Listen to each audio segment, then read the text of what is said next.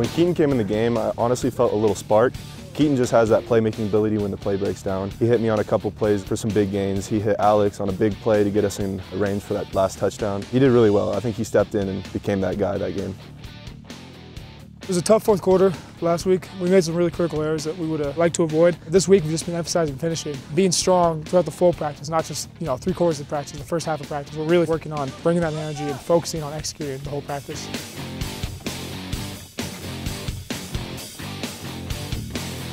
We have one of the best receivers in the Big Sky with Alex. Weber State's got to play man the entire game. So me and Willie, we got to really step up this week against man-to-man coverage. If Alex is getting locked down, we're going to have to step up and make plays. Weber State's a good team, so we're excited. It should be a good challenge for us. 3 of these guys I know from back home. They're a good physical group, so it's just going to be a fun challenge this week.